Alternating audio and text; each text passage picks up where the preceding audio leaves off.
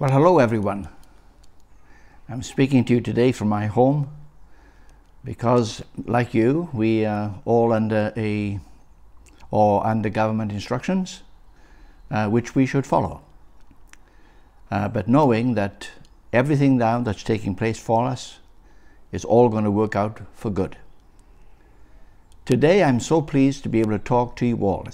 I've not seen you for quite some time due to my own confinement before this confinement for coronavirus, and therefore I'm so pleased to be able to talk to you today and just to simply say, this is the day the Lord has made, so let us rejoice and be glad in it. Now I want to share some things with you this morning, not merely to preach a message, but to talk to you about some principles from God's Word that I know will help you and will help me through these times that we are presently living in. And I want to take you first to two scriptures, one from the Old Testament and one from the New. The first one is the very first commandment, which is found in Exodus chapter 20, and I'm reading from verse 3. You shall have no other gods before me. Jesus said, you shall love the Lord your God with all your heart, with all your soul, and all your mind, for this is the first commandment and the greatest of them. Today, I just wonder who the God is that we worship. We all say that we worship the Lord our God, but in all that's taking place, I wonder if He is really first in our thinking, our thoughts, and our speaking. Let me illustrate this from a story that took place a number of years ago in my life when ministering in the Midwest of the USA. I was in a meeting, and during the break in that gathering, a lady came up to me who was known as a very godly, prayerful, Bible-believing Christian. She sat down with me and she said, I'd like to tell you a part of my testimony. And her testimony went something like this. She said, I was praying one day and the Lord said to me, you are to have no other gods other than me as number one in your life. She said, Lord, I don't have any other gods. He said, what do you talk about most of the time when you're with your friends or in your mind when you are alone? And she said, well, Lord, you know I have many ailments and I'm not a well person. And he said, and that is what you talk about most of the time. He said, most of your time in your thinking and most of your time in your speaking is simply talking about your illness. And you always say to people, I have this sickness. Now, God spoke to her about that and she repented of that attitude that she had had for so long. She suddenly realized that her mind was dominated by something other than God. Her speaking was dominated by something other than Christ's words. And she repented of that attitude that she'd had. The result of that was, within 1 year, her sicknesses, many of them major ailments, and others lesser ailments, were completely gone from her life. She had been influenced by something that she had made a God, that is, someone who had taken the place of the God that she really in her heart loved. Don't let anything take the place of God in your life. As I've watched programs on the TV here, in the news, etc., I've been told to take the advice of the scientists, to listen to the facts, because they have the answers and we must follow them. I believe that we must follow the instructions of government concerning our distancing and social distancing, etc. But there are things that I can clearly say I cannot follow, and it's simply this one.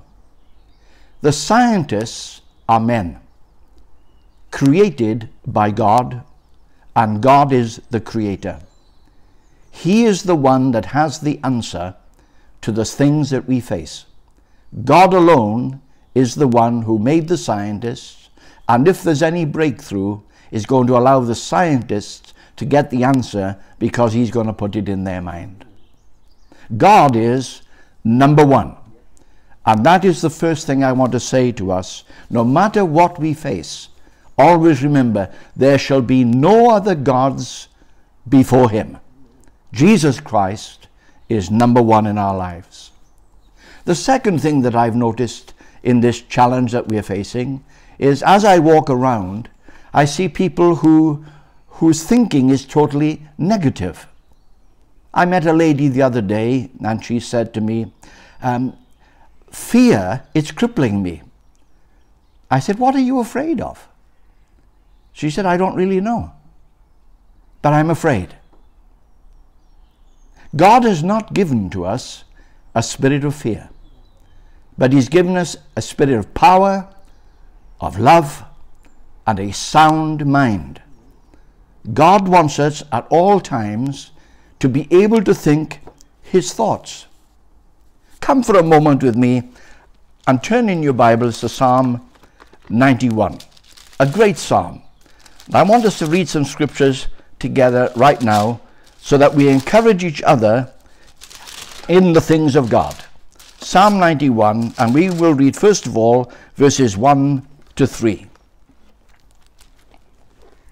Those who live in the shelter of the Most High will find rest in the shadow of the Almighty. This I declare to the Lord. He alone is my refuge, my place of safety. He is my God, and I am trusting him. For he will rescue you from every trap and protect you from the plague. Read a little further to verses 9 and 10 of that psalm. If you make the Lord your God your refuge, if you make the Most High your shelter, no evil will conquer you, and no plague will come near your dwelling. These are the promises of God that he wants us to fill our minds with. He wants us to know, as Isaiah said in his book in chapter 54, he said, no weapon formed against you. There has been a weapon formed against us. It has a name. But there is a name above every name, the name of Jesus. But he says, no weapon formed against you, even though formed, no weapon formed against you will prosper. Why? Because his Spirit lives in you, and greater is he who lives in you than he who is in the world. God has a plan for you, says the prophet Jeremiah. A plan for success, not for failure. A plan for life, not for death. And therefore, you have to fill your minds with good things. And as Jesus said, don't worry about what you're going to eat or what you're going to put on. The Lord knows about these things. He's going to look after us. Don't worry about them. And God always says to this, when you know this in your life, and I know it in mine, we can go out into the world and declare simply this: I can do all things through Christ who strengthens me. The third thing I want you to notice is this, which I've noticed with this disease that is a challenge. Look at the footprints it's leaving behind. Many years ago, I was out in Africa with my brother, and we had a guide. His name was Moses. Great name, he was a great man. And we were in the jungle area, and we were walking down a dusty path, and as we were walking down, he suddenly stopped us. And then he pointed to the dust on the ground, and there was a mark in the dust. And he said to us, be careful, snake. And lo and behold, as we went further, we saw the snake. He said, that's not a good snake. So we did a little circuit around that area where the snake was. But he had a warning because of the footprint. The snake had left a mark. Everywhere that I go, and all the people that I meet today in this situation, they have certain marks about them.